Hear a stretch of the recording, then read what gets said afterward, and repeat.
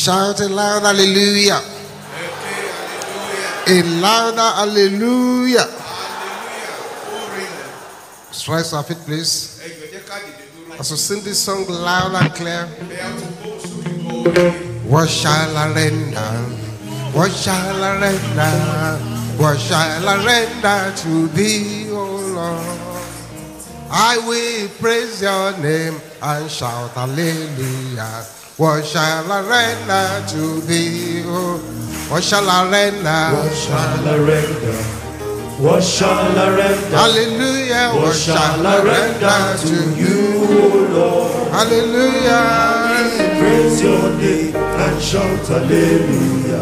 What shall I render to you, O Lord? Hallelujah. What shall I render? What shall I render?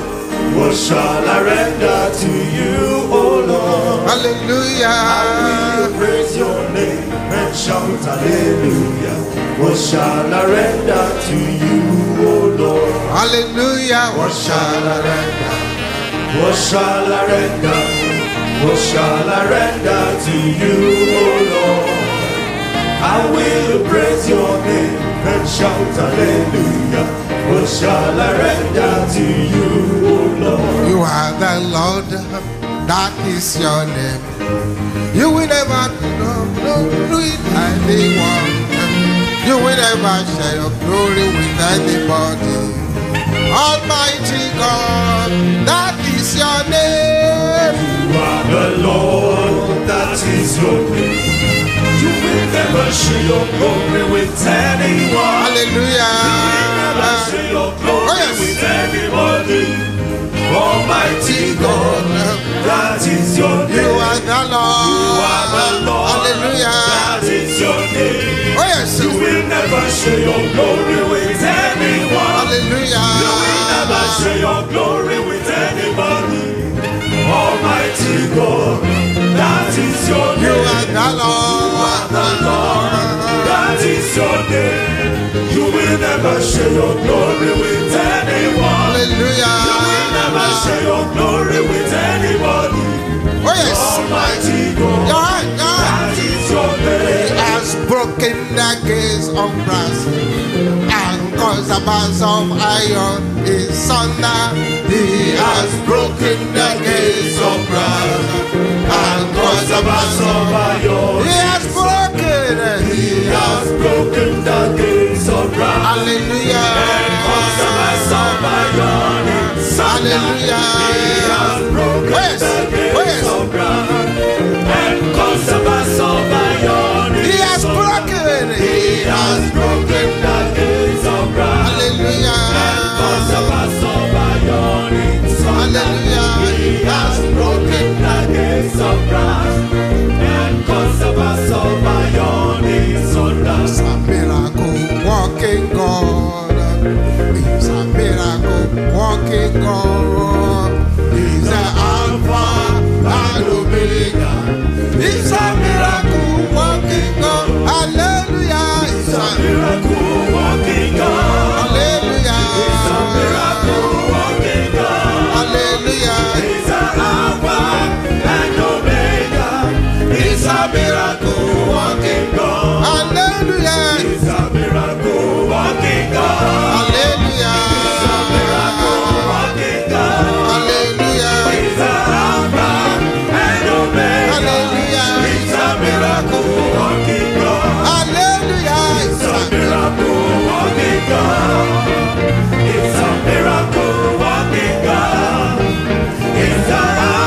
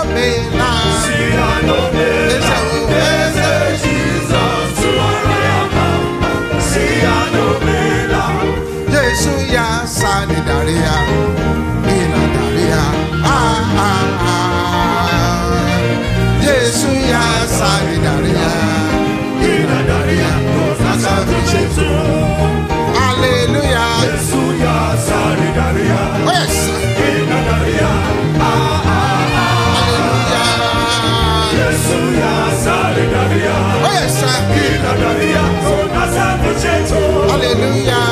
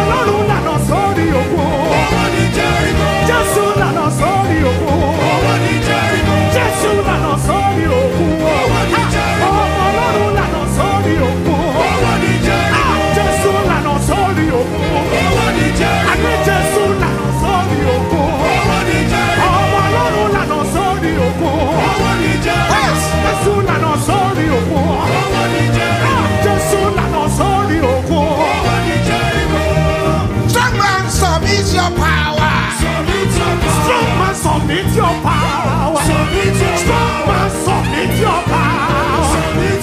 Witches, submit your power. Witches, submit your power. Strong man, strong man, strong man, strong man, strong man. Witches, tell you,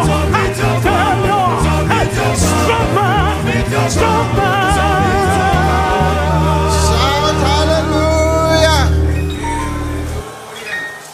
Amen. All eyes closed. These prayers will be prayed from the heart,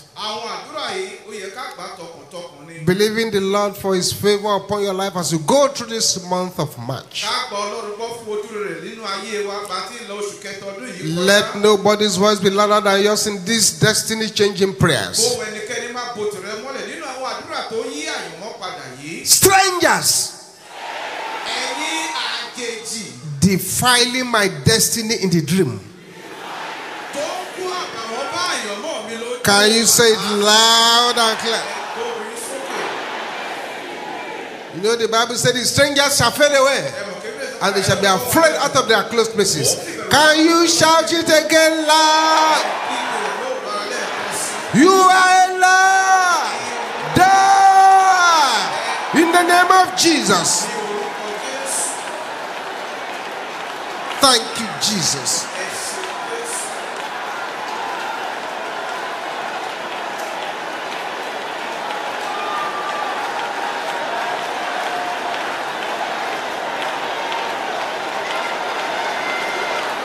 In Jesus' name we pray. Now say this with violence. Arrows of bad luck fired against me and my family, backfire in the name of Jesus. Open your mouth and begin to pray it.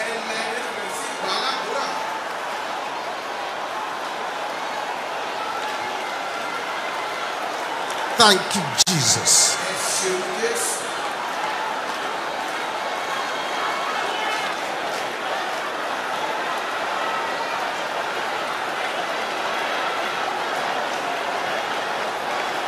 In Jesus' name we pray.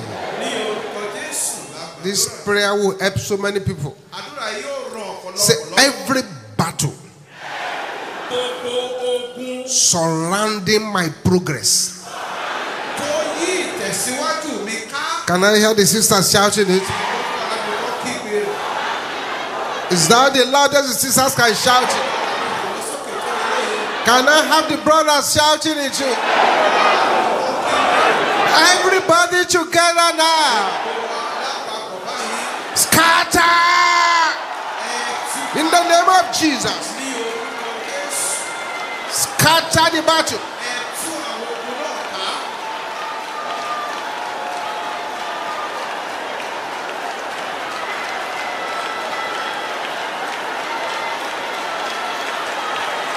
Thank you, Jesus.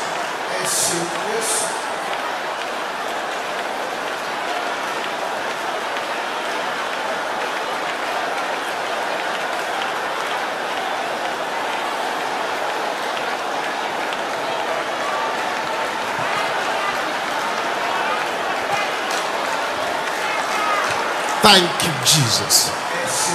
In Jesus' name we pray. Father, we thank you for another time like this before you. We thank you for your grace, your power, your love and might. And we thank you for the manifestation of the power of God. Accept our thanks in the name of Jesus. This morning, lay your hands upon our lives. Open our understanding. Move us from strength to strength and from glory to glory.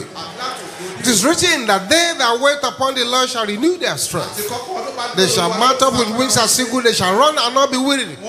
They shall walk and not faint. Power to run and not be weary. Power to walk and not faint. Receive that power in the name of Jesus.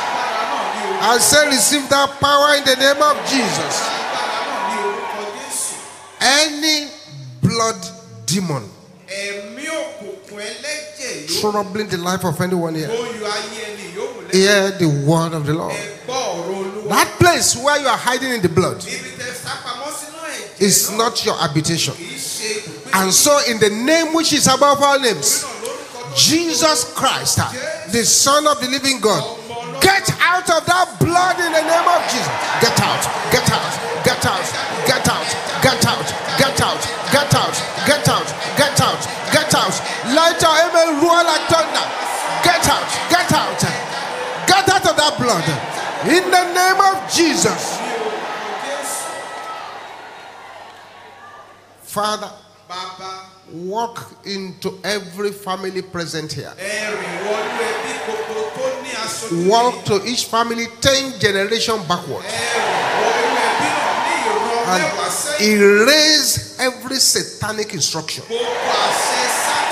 Father, erase them, delete them, delete them, delete them, delete them, delete them. Every satanic instruction working against any family here, let them be deleted in the name of Jesus.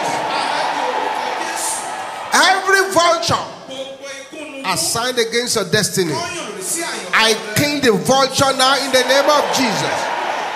Let every anti-destiny vulture die in the mighty name of Jesus. Let your amen be dynamic now. Any battle that is waiting for anyone in this 2024, let the battles be buried in the name of Jesus. The battles must be buried. They must be buried. They must be buried. They must be buried. They must be buried. They must be buried in the name of Jesus. You and your family members will not board any vehicle going to the mortuary. In the name of Jesus. Father, lay your hands upon your people here. And let this month be a month of breakthroughs and testimonies. In Jesus' mighty name we pray. Let's have a seat. God bless you. As you take a Bible,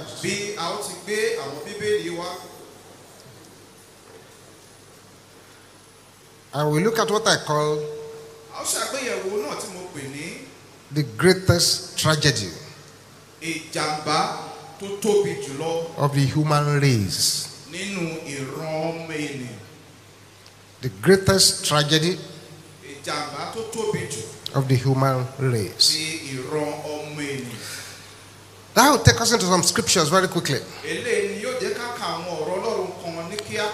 And I want to counsel you to listen very carefully. In James chapter 3, verse 16.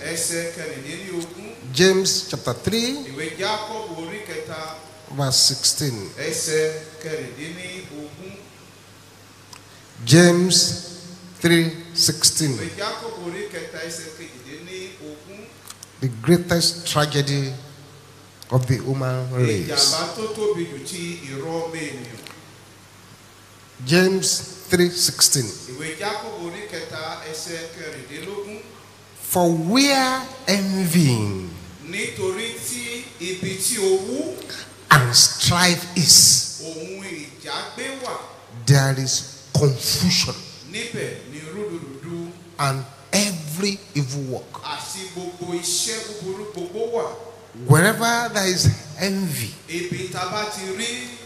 strife, fighting, malice, the Bible says in that place you find confusion, and then every evil work, all kinds of wicked things will be taking place.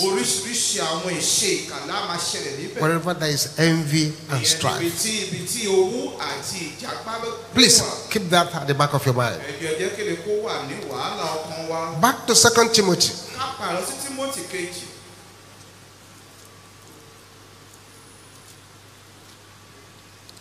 Chapter 3, verse 2. 2 Timothy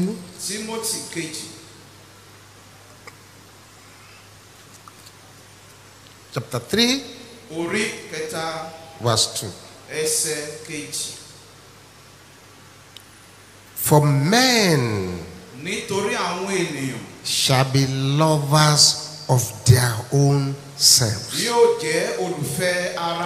Lovers of their own selves. Covetous. Boasters. Proud. Blasphemers. Disobedient to parents. Unthankful. Unholy.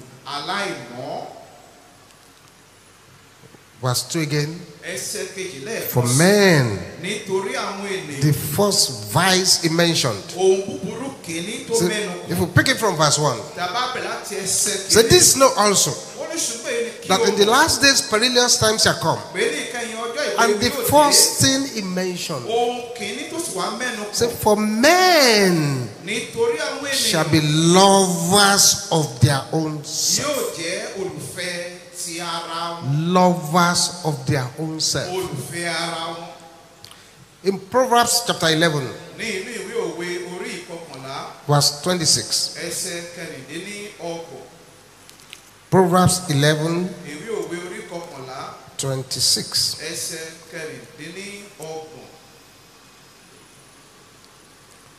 It says this: He that withholdeth corn, the people shall curse him. But blessing shall be upon the head of him that selleth it. The one that is hoarding the item, people will be using curses on his head. But the one that is giving it out, the blessing will come upon his head. The greatest tragedy, and possibly the greatest curse on the human race, is in one thing called selfishness. Selfishness. For men shall be lovers of their own self. Because they are lovers of their own selves, it will lead to envy, strife, where there will be confusion and every evil work. Almost every sinful action, that anyone has ever committed, can be traced back to a selfish motive. When we say somebody is selfish, means more concerned about your own welfare and interest, ìyẹn ni pé ọ̀rọ̀ ara rẹ ohun tó jẹ́ ológun jùlọ ni. and too little or none for others. àti pé díẹ̀ àbí kò tilẹ̀ It's sí just rárá ni ohun tó me. kọ̀ nípa àwọn ẹlòmíràn. Me, èmi me, my family, àfẹ̀mí sá my children, ẹbí mi my wife, àwọn ọmọ mi my husband, àyà me, baálé me, àní me. èmi That's nìkan. selfishness. ìmọ̀tara ẹni nìkan yìí Greatest tragedy of the human race. ó ní ìjàmbá tó tóbi And jù practically lórí ọmọ ènìyàn. every sin can be traced to it. afẹ́lẹ̀ wá tọpasẹ̀ gbogbo ẹ̀ṣẹ̀ tẹ́nìyàn ń dá sí The ìmọ̀tara primary ẹni. source of all the trouble we're facing pàtàkì àti orísun gbogbo can be summed up in one word called selfishness. a lè sọ àsọkágbà rẹ̀ nínú gbólóhùn kan tá a pè ní ìmọ̀. That's why when the Bible was describing the tragedy of the last days, nígbà tí bíbélì sọ nípa ìjàmbá ti the kẹ́yìn first thing he mentioned is ọjọ́ selfishness. òkèlí tó sọ òun ni ìmọ̀ tí So a men shall be lovers of their own pé sex. àwọn ènìyàn yóò di olùfẹ́ ara wọn Right through the beginning of creation, bẹ̀rẹ̀ láti ìgbà ìṣẹ̀dá ohun gbogbo. there is nothing that has harmed the human race than this human heart that is only concerned about itself alone. kò sí ohun tó pa ìran ọmọ ènìyàn lára ju pé kéèyàn máa mọ̀ nípa tára rẹ̀ nìkan The ṣoṣo yìí. selfish human heart is a big problem. ọ̀pọ̀ ènìyàn tó jẹ́ pé tára rẹ̀ nìkan ló jẹ́ lógún ìṣòro ńlá ló jẹ́. God planned that all his creation will be a blessing to others. ètò ọlọ́run pé gbogbo ìṣẹ̀dá rẹ̀ ẹ̀dá rẹ̀ yóò máa jẹ́ ìbùkún fún àwọn ẹlòmíràn. But his plan met with opposition in heaven when Lucifer entertained the desire to be above everybody. ṣùgbọ́n ètò ọlọ́run yìí ó bá àtakò pàdé ní ọ̀run ìgbà tí Lúsíférì dìde láti gbé ara rẹ̀ ga. Say, I will exalt myself. ó ní èmi ó gbé ara So mi ga. again, it's bákan náà self- ìmọ̀ tara ẹni selfishness. ara ẹni mímọ̀ tara Of ẹni. all four-letter words, self is the worst. nínú gbogbo àwọn gbólóhùn tó ní àwọn lẹ́tà báyìí ló mú mímọ̀ tara ẹni. Everything that is wrong in this our wicked world can be rooted in the selfishness of man. gbogbo gbòǹgbò ìṣòro àti wàhálà nínú ayé yìí a lè tọ́pa tẹ̀lé lọ sí mímọ̀ And this tara ẹni. selfishness is the greatest corruption of the human nature. ìmọ̀ tara ẹnìkan ṣoṣo ló jẹ́ pàtàkì nínú ìdìbàjẹ́ ẹ̀dá ènìyàn. Of all vices that degrade human nature, nínú gbogbo ìwà tí ò dáa tó máa ń bu ènìyàn that degrade human character, èyí tó máa ń bu àwọn ìwà sí àwọn ènìyàn kù. selfishness is the worst. ìmọ̀ tara ẹnìkan òun ló burú jù láàrin wọn. An undue love for yourself èèyàn fẹ́ràn ara rẹ̀ ju bó ti ṣe yẹ lọ. can lead to the most monstrous crimes that men commit. ó lè fà kéèyàn ṣe ìwà ọ̀daràn tó And it tóbi causes tó lè greatest dá. misfortunes in families. a sì máa mú ọ̀pọ̀lọpọ̀ àléébù àti àdánù bá àwọn ẹbí. Because selfishness only seeks for its own pleasure, ìmọ̀ tara ẹnìkan a máa wá ìgbádùn tara his òun own nìkan well-being, ṣoṣo. ìgbàláàyè tòun his nìkan own ṣoṣo. advantage, àwọn tí ó di òun nìkan ṣoṣo lógún. not having any regard for others. òró tàbí kó kọ bí ara sí nǹkan tí ó dé bá àwọn ẹlòmíràn. Selfishness is Satan's attempt to create his own kingdom.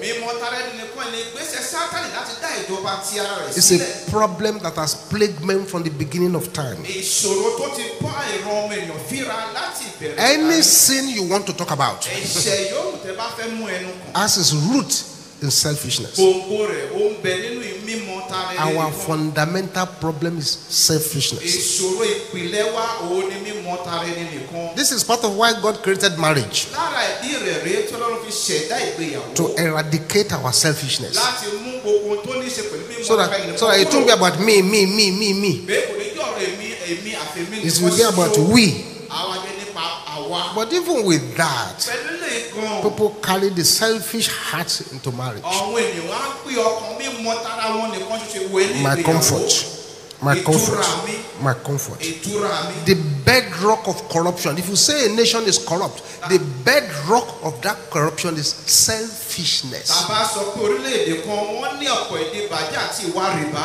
pàtàkì ìpìlẹ̀ rẹ̀ ó ní mímọ̀ tara wọn nìkan. What will a man do with $1 million or $1 billion he has stolen? What does he want to eat? What does he want to do with it? kí ni ènìyàn yóò ṣe pẹ̀lú mílíọ̀nù dọ́là kan tàbí bílíọ̀nù dọ́là kan tó jí kí ni yóò fi ṣe irú oúnjẹ wo ni yóò fi rà jẹ. When there are others that have been deprived, nípa tí wọn mìíràn wà tí wọn tiẹ̀ súnmọ́ sàkání irú bẹ́ẹ̀. nations are ruined àwọn orílẹ̀-èdè a máa pa wọ́n run when politicians nígbà tí àwọn òṣèlú think for themselves first bó bá yẹ kí wọ́n kọ́kọ́ ro ti ara wọn nìkan before ṣoṣo thinking about anyone else. wọ́n tó rò nípa ẹlòmíràn. Even those people who are committing suicide, Àwọn tó tilẹ̀ mọ̀ gbẹ̀mí ara wọn. it's selfishness. Ìmọ̀tara ẹni nìkan ni. Just because you are not happy, you don't care what you're killing yourself will do to others, so you want to kill yourself. You are a selfish person. Nítorí pé o fẹ́ kú inú ẹ̀ òdùn, o wá pa ara rẹ̀. O bìkítà ohun tí ó dé bọ́mọ tó kù lẹ́yìn tó bá pa ara rẹ̀ tán. Selfishness of the highest order. Ìmọ̀tara ẹni nìkan èyí tó pérégedé jùlọ ni. That is why any country that allows abortion Orílẹ̀ ìjọba àbí orílẹ̀-èdè tó bá gbà kó máa ṣẹ́yún. is not teaching its people to love, Kò kọ́ àwọn ènìyàn rẹ̀ bí a ti ń fẹ́ràn ènìyàn. but he wants them to use violence to get anything they want. Ṣùgbọ́n kọ́ máa lo ipá àti kọ́nra kọ́ bá lè rí ohunkóhun tó bá ń fẹ́. You went and got pregnant. O lọ lóyún. So because you are selfish, Nítorí pé you're tara rẹ̀ only nìkan ló thinking about yourself. o kàn ń ro tara rẹ̀ So nìkan ṣá. you believe the solution is to kill a life. Èrò ọkùnrin wa ni pé ojútùú ìṣòro náà kò pa èyí. It still boils down to that selfishness. Gbogbo rẹ̀ náà ó lọ tààrà sí ohun tá à ń pè ní mọ̀tara ẹni nìkan. Power is always very dangerous when it is handed over to a selfish man. Agbára jẹ́ ohun tó léwu ní ọba fi lé ẹni tó mọ̀tara ẹni nìkan lọ́wọ́. One of the greatest diseases on earth Ọ̀kan nínú àwọn àrùn tó pọ̀ jùlọ láyé is to be nobody to anybody. òun ni pé kò má jẹ ẹnikẹ́ni sí You don't care what happens. Don't care what happens to anybody. Ó bìkítà ohun tó débẹ̀ ẹnikẹ́ni. It's just me. Èmi. This disease Àrùn yìí is the greatest curse of the human race. òun ni ègún tó tóbi jù tó ń bá ẹ̀rọ Greatest ènìyàn fúnra. tragedy of the human Ìjàmbá race. ìrọ̀ ọmọ ènìyàn tó tóbi jù This lọ. is a very serious matter. Ọ̀rọ̀ tó ṣe pàtàkì And we lélẹ́yìn. therefore, as believers, as we go into this month, need to examine ourselves. Nítorí náà gẹ́gẹ́ bí onígbàgbọ́ bá ti wọnú oṣù kẹta yìí lọ, ó yẹ ká ṣàgbéyẹ̀wò ara wa. A foundation of selfishness Ìpìlẹ̀ ìmọ̀tara ẹni nìkan leads to adultery. á fa èèyàn ṣe panṣágà, Adultery. á fa èèyàn The reason you are ṣàgbéyẹ̀wò. an adulterer, Ìdí rẹ̀ tó fẹ́ jẹ́ alágbèrè. you want to satisfy your flesh. Ìyẹn ni pé òun fẹ́ láti tẹ́ ẹrù You want ara rẹ to lọ́rùn. please yourself. O fẹ́ kó hun ara rẹ You don't care what your wife thinks. O bìkítà èrò Don't ọkàn care ìyàwó rẹ. what your husband thinks. O bìkítà ohun tí ó dé bá Your ọkọ rẹ. flesh is craving for something. Ẹ̀rù ara rẹ ó ń pe ibi fún And ọ. you are selfish and you want to provide it in detriment of the life of others. Àrùn rẹ pọ̀, o mọ tara rẹ nìkan, o sì fẹ́ pèsè nǹkan yìí fún ìbàjẹ́ àwọn A ẹlòmíràn. foundation of selfishness leads to fornication, Ìpìlẹ̀ ìmọ̀tara nìkan á máa fa ìwà panṣágà, uncleanness, ìwà ìmọ̀, hatred, ìwà ìkórira, all kinds of envies, àfonírúurú ìwà ìlara even murders, àti ìpànìyàn pàápàá. drunkenness. Ènìyàn mu ọtí para. Is all has its foundation in men shall be lovers of their own self. Gbogbo wọn náà ní ìpìlẹ̀ wọn nínú gbólóhùn tá a pè ní àwọn ènìyàn yóò di olùfẹ́ ara wọn. That's why you find very few scanty number of people in the ministry of intercession. Nítorí lẹ́sẹ̀ rí àwọn èèyàn kéréje tó ọ̀pọ̀ níye nínú ilé iṣẹ́ ìránṣẹ́. Because intercession is not about praying for yourself, it's about praying for others. Ṣíṣìpẹ̀ kì í ṣe iṣẹ́ gbàdúrà fara rẹ̀, ó ń gbàdúrà fún ẹlòmíràn. So many people like that kind of ministry. Ọ̀pọ̀lọpọ̀ ni ò fẹ́ràn ilé How do you iṣẹ́ feel? ìránṣẹ́ bẹ́ẹ̀. They don't want to intercede for others. Wọn ò So, fẹ́ láti ṣìpẹ̀ fẹ́ me, lòmíràn. I should be praying for some people. I need prayer myself. Kì í máa I gbàdúrà still fẹ́ lòmíràn. pray myself. I should like be praying for others. Bí wọ́n máa gbàdúrà fẹ́ lòmíràn. That selfishness still plagues men today, Ìwà ìmọ̀tara ẹni kan ẹ̀ ló ń jẹ àwọn ènìyàn ní and wàhálà is the lónìí. essence of all sins. Òun sì ní ìdí tí ẹ̀ṣẹ̀ fi peléke. The 10th commandment is God's warning Òfin kẹwàá ìkìlọ̀ Ọlọ́run ló jẹ́. against harboring an attitude of covetousness, Lòdì sí kéèyàn ní ìmísí láti máa wo ojú kòkòrò. self-seeking, Kéèyàn máa wá tó ń tara rẹ̀. looking out to be number one, Pé o fẹ́ kó jẹ́ ìwọ nìkan náà kọ̀ọ̀kan and rí. the desire for selfish gain. Àti èrè èyí tí ó jẹ́ tìwọ nìkan See what the ṣoṣo. 10th commandment says Káwo ohun tí òfin mẹ́wàá ní sọ. in Exodus chapter 20. Nínú ìwé Ẹ́xódù orí 20. Exodus 20. Ìwé Ẹ́xódù orí 20.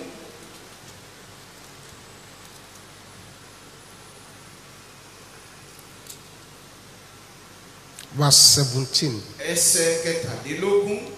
Exodus 20, 17. Ìwé Ẹ́xódù orí 20 ẹsẹ̀ kẹtàdínlógún.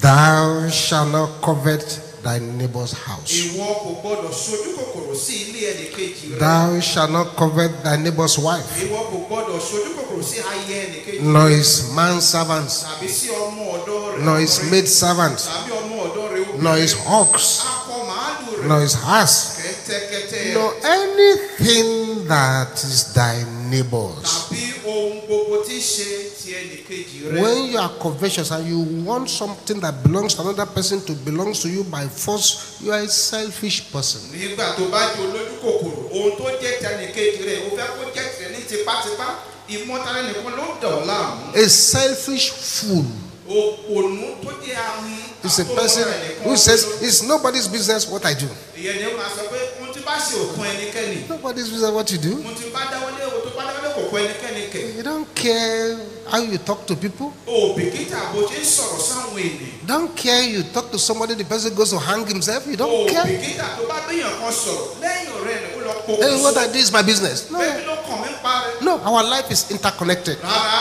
ayé wọn gbogbo wa kó That's sopọ̀ that's mọ́ra how wọn. God made it. Bọ́lá ń ṣe ṣẹ̀dá rẹ̀ lé. The person who lives for himself alone Ẹni tó ń gbé ìgbé ayé tirẹ̀ nìkan ṣoṣo. will usually die the same way. Ọ̀nà kan náà ni ó gbà kú. If you have ever been to the cemetery Mo bá yẹ pé ti gbìyànjú lọ sí ìtẹ́ òkú rí during burials, nígbà tó bá ń sìnkú. sometimes if you go just start at the gate, see them bringing in coffins. Nígbà náà ẹ bá tó lẹ́nu ẹnu ọ̀nà ìtẹ́ òkú tó ń gbé àwọn pósí wọlé. Sometimes they bring in some people's coffin. Nígbà náà wọ́n bá gbé pósí àwọn ẹlòmíràn dé. The people that are following them, they are indifferent. Àwọn tí ó ń tẹ̀lé pósí lẹ́yìn wọn bìkítà. Just waiting for the ceremony to be over. Ọkọ̀ ń retí pé kó parí ètò ìsìnkú ni. Shows you the kind of person they are burying. Ó jẹ́ kí wàá mọ irú ènìyàn tó kú tó ń bẹ́ẹ̀ nu pósí. Sometimes they bring in some people. Nígbà náà ó kọ́ wọn ẹlòmíràn wọlé. Those following the coffin are smoking cigarettes. Àwọn mìíràn tó ń tẹ̀lé pósí lẹ́yìn sìgá náà mú kura. They are even playing with women there in the cemetery ground. Àwọn mìíràn kan wọ́n kóbìnrin náà wẹ́kẹ̀ níbi ìtẹ́ Shows òkú you náà. the person they are burying. Eléyìí ló jẹ́ kẹ́ mọ irú ènìyàn tó ń bẹ lọ́fẹ̀ẹ́ Sometimes they bring in some coffin. Nígbà mìíràn ó pọ̀ ọmọ mìíràn wá sínú They pósí. say, Wọ́n ní à this wicked man is gone. ọkùnrin búburú ìkà yìí ti bá tirẹ̀ lọ. Forever, don't come back. Go. Láíláí má bójú wẹ̀yìn mọ́. Shows you the kind of person they are burying. Eléyìí á jẹ́ kẹ́ mọ irú èèyàn tó ń fẹ́ sin. But sometimes they bring in some people. Ṣùgbọ́n nígbà náà wọ́n gbé àwọn ẹlòmíràn wá. Everybody is crying. Gbogbo ènìyàn ló ń sọkún. They're weeping. Wọ́n ń sọkún pẹ̀lú. Oh, this person is good. The person is gone. Is gone. Is gone. Ẹni rere ni ó máa ti lọ báyìí. When you see such people, Tẹ̀ bá rí irú àwọn there are èèyàn people bẹ́ẹ̀. who are not selfish about their Ẹ lives. ó mọ̀ pé wọ́n jẹ́ tí ó jẹ́ pé wọn ò mọ ti ara wọn nìkan. A selfish person will usually die the same way. Ẹni tó mọ tara rẹ̀ nìkan ọ̀nà kan náà ni ó gbà kú. You die like that. Ó kú bẹ́ẹ̀ gẹ́gẹ́. This world is give and take. Ilé ayé yìí gbà fún mi kí n gbà fún ọ ni. But there are too many people trying to take but not give. Ṣùgbọ́n ọ̀pọ̀lọpọ̀ lọ́pọ̀ wọ́n fẹ́ gbà tí wọn ò sì ṣe tún láti fi ilẹ̀. Some come to this church now. Àwọn mìíràn wá sílé ìjọsìn yìí báyìí. They contribute nothing. Kò sí ipa kankan tó ń kó. Money they don't contribute. Owó wọn ò fi ilẹ̀. Group they don't contribute. Ìsọ̀rí wọn ò fi ilẹ̀. Nothing they don't do. Wọn ò kó wọn ò ṣe kankan. There are some people now able-bodied people Ó lọ́wọ́ kan tó yẹ pé wọ́n fèrè. who are supposed to be serving the Lord. Ó yẹ kó máa sin wọn lọ́rùn.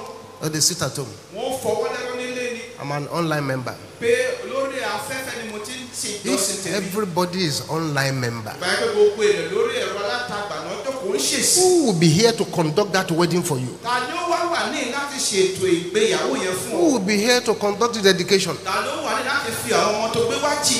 Who will be here to be praying for those who are troubled? Ta ló máa wà ní láti gbàdúrà fún wọn tó ní ìdààmú ayé? It's selfishness. Ìmọ̀ tara ẹni nìkan The ni. tragedy of selfishness Ìjàmbá tó sọ̀rọ̀ mọ́ ìmọ̀ tara ẹni is that nìkan. it cancels your prayers. Ìyẹn ni pé a máa fagilé àwọn àdúrà rẹ̀. Cancels your prayer. A fagilé àwọn àdúrà rẹ̀. Cancels. A fagilé o.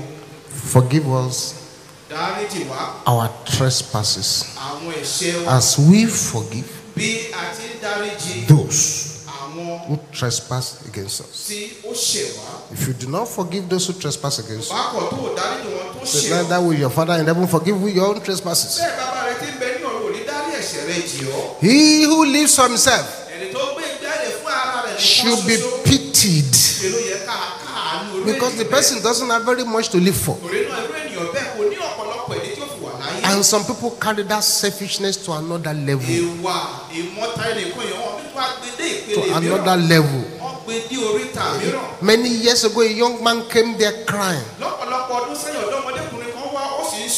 Was crying that there. And they came to fetch me in my office. That time MFM just moved there. And when I went there, he was crying. It was difficult to console him. And crying bitterly. At home. Good person is dead. This person is dead. This good person is dead. I said, who died? Said his wife. Said, what happened? Why they cry?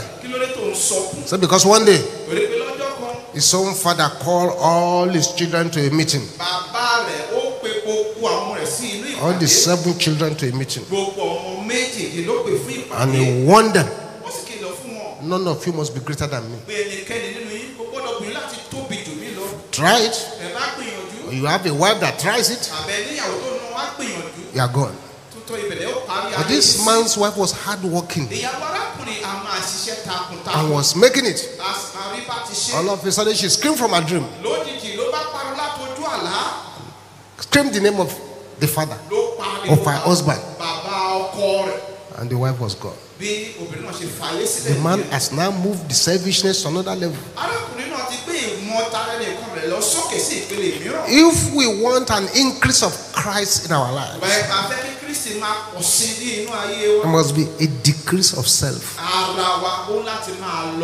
A decrease of self. There must be you calling yourself to order. Paul said, but I put my body under. I, not asking God to do it. I put my body under. I bring it under subjection. That is, it is not everything that body is telling you to do. You will listen. You have to say, no, I'm not doing this.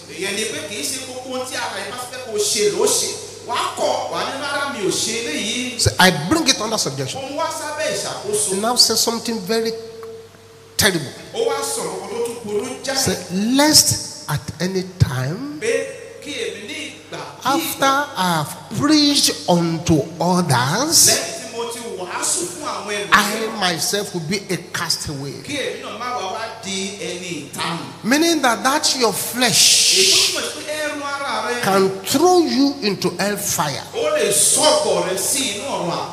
Even though you are speaking in tongues, even though you are singing, even though you are prophesying. Have you not read the Bible?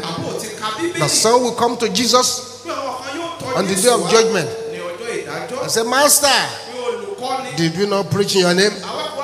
Did you not prophesy in your name? I said, yes, you did. So, but I don't know you. I don't know you. Who are you? You are, get out! You workers of iniquity. So a person can be working iniquity and think he's serving God. Half of our troubles come when we want our way. We want our way. We want our way. And then our way that we want is not what God wants. So we put ourselves into trouble. When you are blowing out other people's candles, when you see other people's candles, you are blowing it out. You're blowing out other people's candle will not make your own candle to shine brighter. At the end of life, all of us will discover that the only things we have lost were those things we're trying to keep. We are trying to keep. We are trying to keep money, keep money, keep money. Keep this, keep this, keep that. At the end of the day, you can't keep anything. For that eternal word of God is sure, unchangeable, We brought nothing into this world. It is certain. We are going to take nothing out of it. In many places now, if they bury yourself and there is too much expensive clothes on your body, they are coming back to the cemetery to remove it in your body.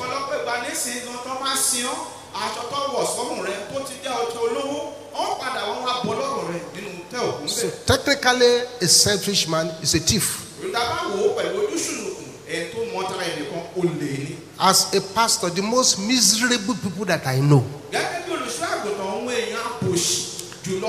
are those who are obsessed with themselves. Obsessed with themselves.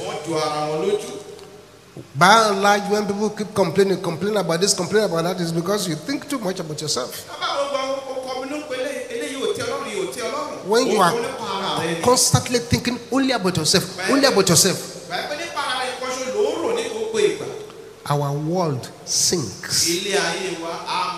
Because you only think about yourself. It's me. It's me. It's me. It's me. It's me. And this is a terrible thing. Very, very terrible thing. One day they threw a woman out of the house. A young lady just threw her out of the house. And I met her somewhere. I saw the terrible state in which she was. And she was crying bitterly. All her things were on the streets. This was many years ago. I said, but well, get a room, get out of here. Because she didn't look like somebody who could not afford to get a room. Sir, I cannot afford it. So I checked my bag. Fortunately, there was enough money. Give it to her. Leave this street. Leave this street. Go and get a place for yourself. She first of all stood looking at me.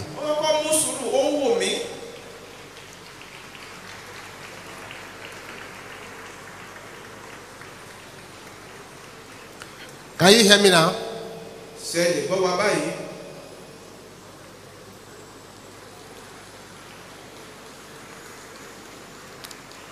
Amen. Amen. Can you hear now? Yes or no?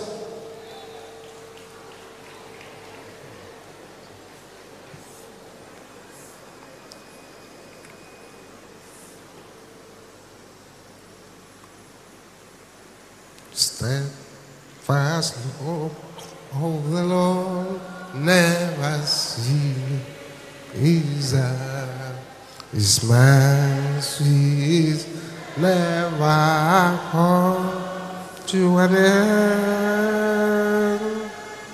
They are new every morning, new every morning. Great is thy faithfulness, O Lord. Great is thy faithfulness. Can you hear me now? Yes? Okay.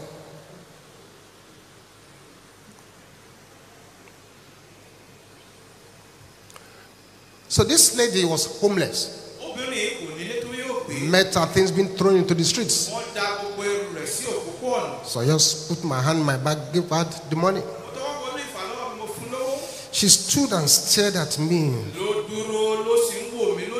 for a few minutes. Then she broke down and started crying.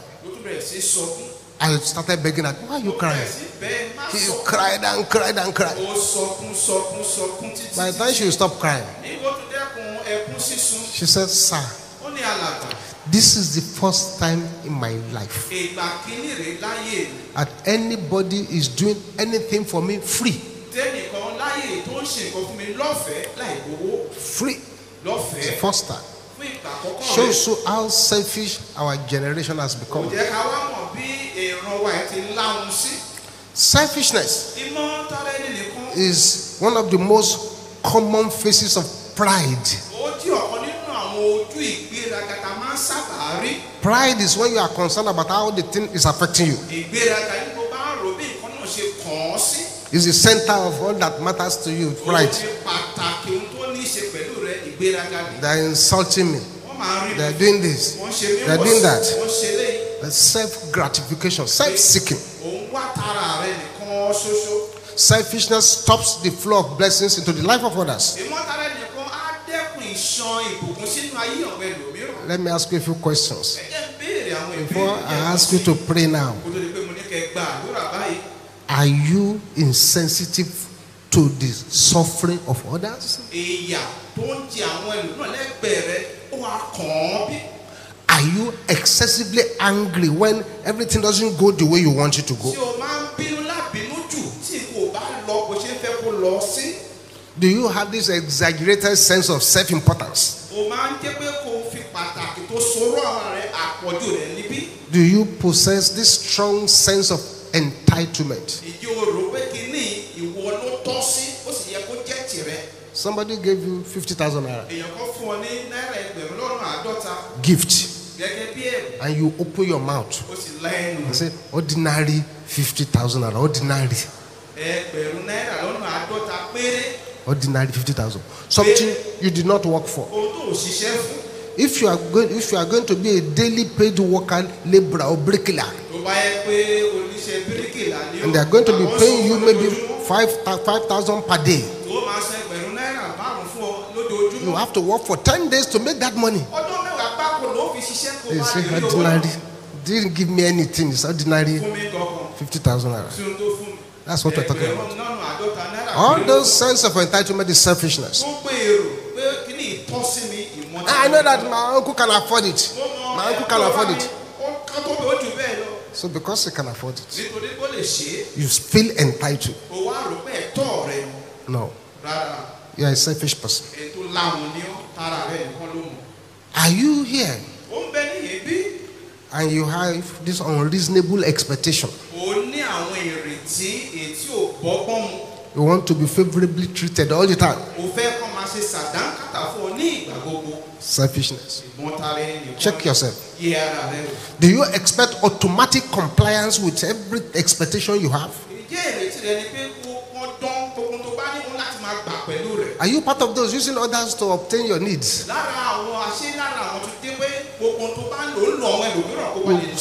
You start planting seed of discord where you walk. So this one is talking about you. This one is talking about you. So you're just causing people to start fighting. This is a very serious matter. Selfishness. Do you treat your spouse as a sexual object? You just see the woman as baby factory and sexual object, nothing else again. Are you highly critical of others? You are unwilling to identify with the needs of other people.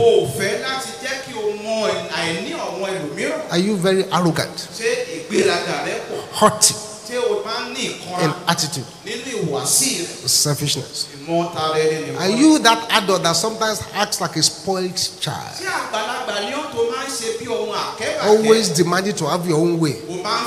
If things don't go your own way, you lose your temper, you walk out. Do you talk about yourself excessively? You don't like attending to the need of others. You are often very envious of other people.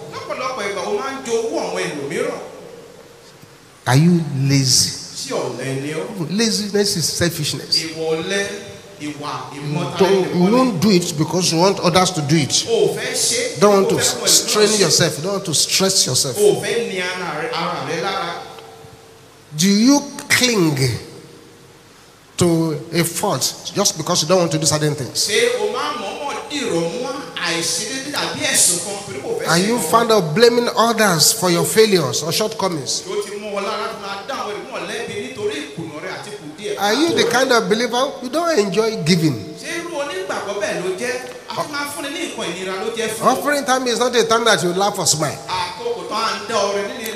Do you seek to be the center of attraction?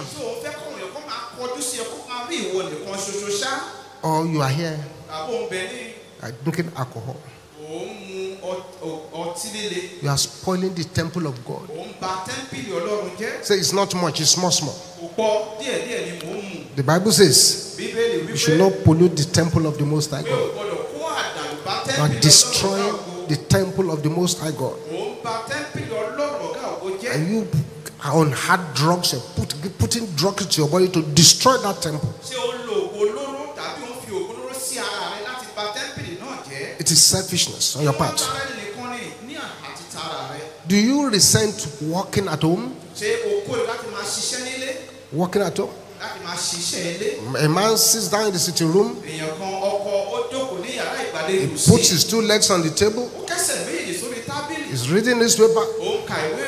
And he has a pregnant wife. This pregnant woman has to go to the kitchen to cook, to pound yam, prepare table, put everything on the table. When the man is just watching television, that man is not only selfish but wicked. Are you the kind of person when something goes wrong, it's always another person's fault? Are you here? Anywhere you are, you expect to be recognized as a superior without even any commensurate achievement. You want to be said, I'm superior.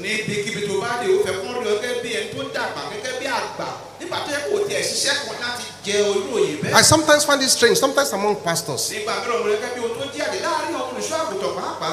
You say you are a senior pastor, senior capital letter,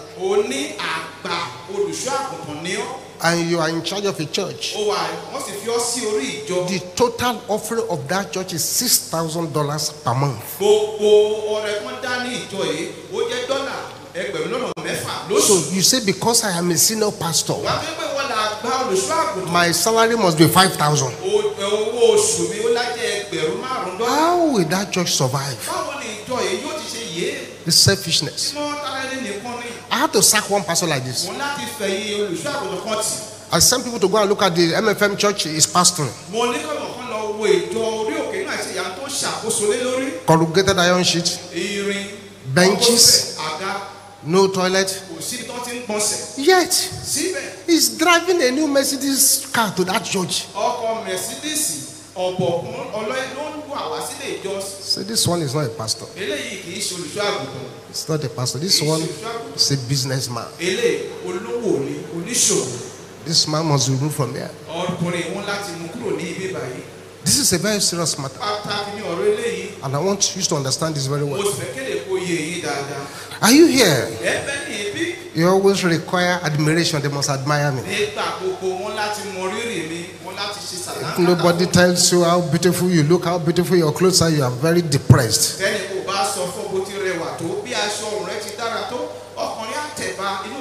Are you here? You are very controlling. Or you are financially irresponsible in your family. You don't like to express appreciation to others. You don't open up to anybody. It is indication that there is selfishness in your life. The Bible says, men shall be lovers of themselves. I read the story many years back when I was in primary school of a dog who was crossing a bridge. Somebody already gave that dog a very nice bone. So he held the bone, the dog held the bone in the mouth. I was passing on the top of a bridge. But while passing, he looked at the water. He saw another dog in the water with bone. His reflection. And the bone was even larger than the one in his mouth. So he got angry. How this one has larger bone? He opened his mouth. His own bone dropped into the water. he had now ended up with nothing. ó wá parí lọ́wọ́ òfo. That's what happened to selfish people. ohun tó máa ń ṣẹlẹ̀ sí àwọn tó mọ tara wọn nìkan lélẹ̀. You must have heard about dead people, ẹ lè ti gbọ́ nípa àwọn tó kú rí. dead beasts, àwọn oníṣẹ́ obìnrin oníṣẹ́ tó kú. dead trees, àwọn igi tó kú. dead flowers. àwọn òdòdó tó ń kú. But have you ever heard that there is something called the Dead Sea? ǹjẹ́ ti gbọ́ nípa ohun tá a pè ní òkun tó kú. Yes, there is a sea, they call it Dead Sea. bẹ́ẹ̀ ni òkun kan wà tá a pè ní òkun tó kú. Why do they call it Dead Sea? bí wọ́n pè ní òkun tó kú. Because it receives water from various sources, but it gives out nothing. nítorí pé a máa gba omi láti ọ̀dọ̀ wọn ara omi mìíràn ṣùgbọ́n kò ní gbẹ omi jáde látọ̀dọ̀ ara rẹ̀. This Dead Sea òkun yìí. receives about 5 million tons of water daily.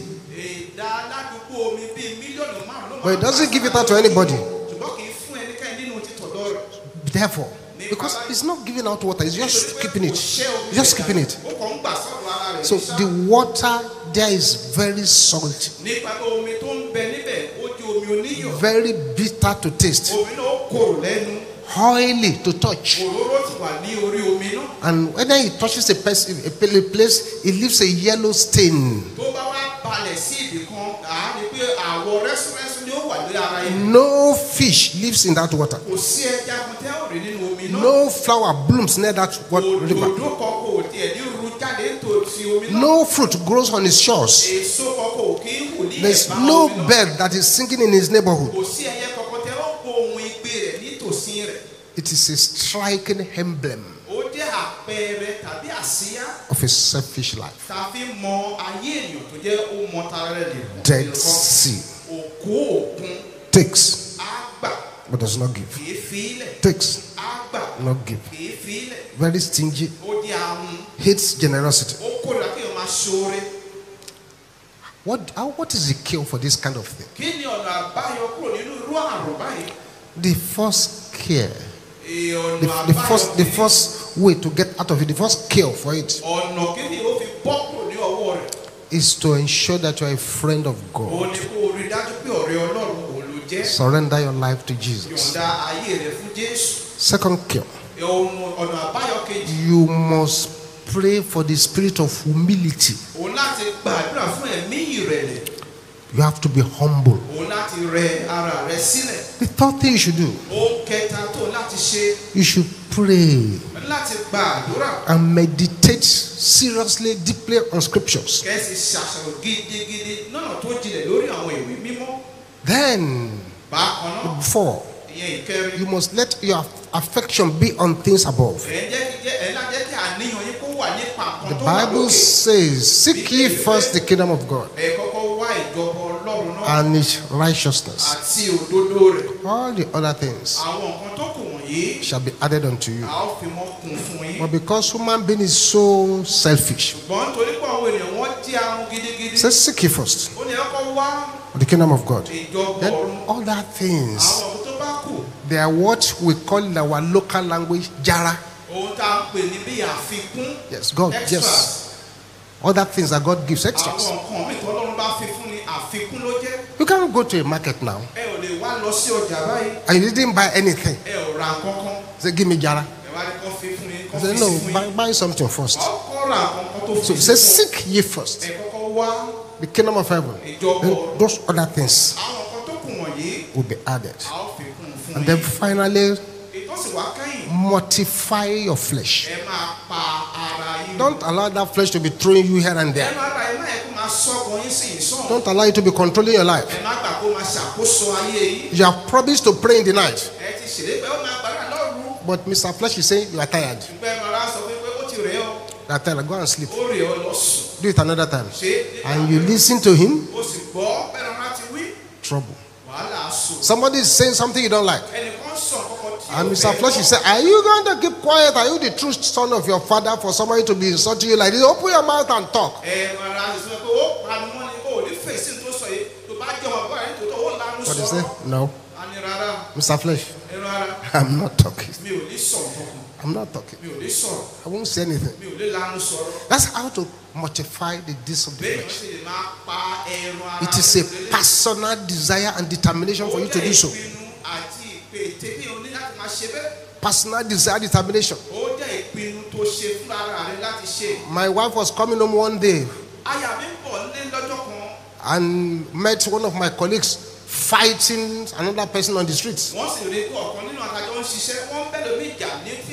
And my wife would say, Daddy, it's okay. It's okay. Enter your car, go away, enter your car, go away. Instead of my friend to just enter his car, like mommy was advising him. Say me, it's Olukoya. Don't ask me to enter my car. Just be praying for me to suppress the spirit of anger. Stay there and start praying that the spirit of anger should be suppressed. As a person who doesn't want to deal with flesh, it is his personal responsibility. No prayer mommy can pray that will suppress his flesh. It's him that will say, no, Mr. Flesh, keep quiet. I'm not doing it.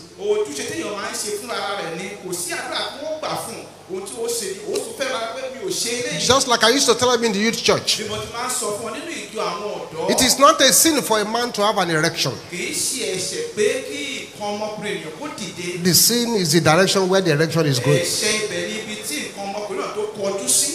So you have to be very careful and multiply your flesh wishes on earth. Send down revival, Lord. Let it start with Be My Soul. Holy Ghost revival, Pentecostal, send down revival. Send down revival, Lord. Let it start within my soul. Hallelujah. Holy Ghost revival, Pentecostal fire. Send down revival. Send down revival, Lord. Let it start within my soul. Hallelujah. Holy Ghost revival, Pentecostal fire. Somebody touch me. Somebody touch me. Somebody touch my soul. When I was praying to my Father, somebody touched my soul. right there where you are, I'd like you to lay your hands on your chest and begin to ask the Lord to break any idol in that heart that will make me dissatisfy heaven. Begin to talk to the Lord now.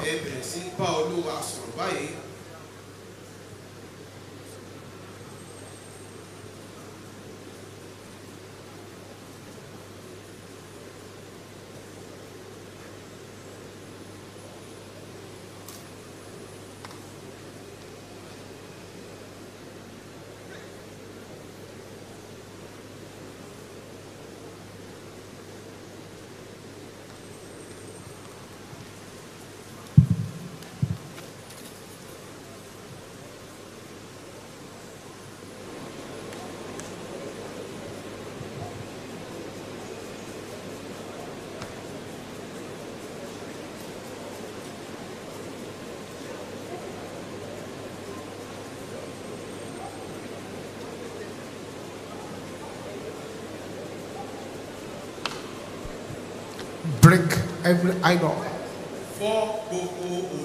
in my heart.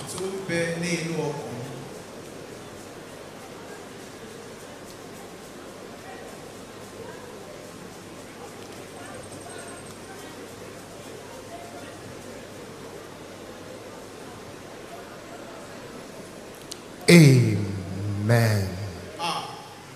Now with a very loud voice. This is a cry to the heavens now. A cry for two things to happen to you. And the louder you pray, the better. It's a power of resurrection. Power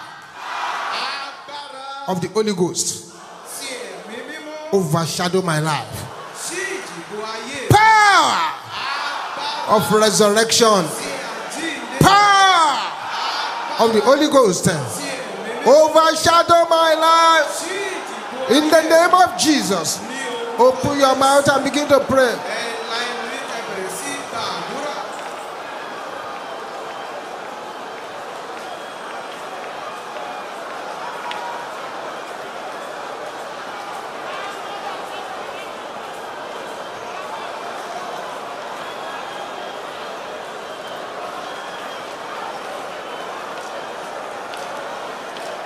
Thank you, Jesus. Thank you, Jesus. Thank you, Jesus.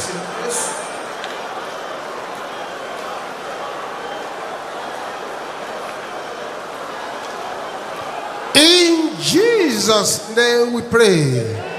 Say powers are assigned to rubbish my salvation. Clear away. In the name of Jesus.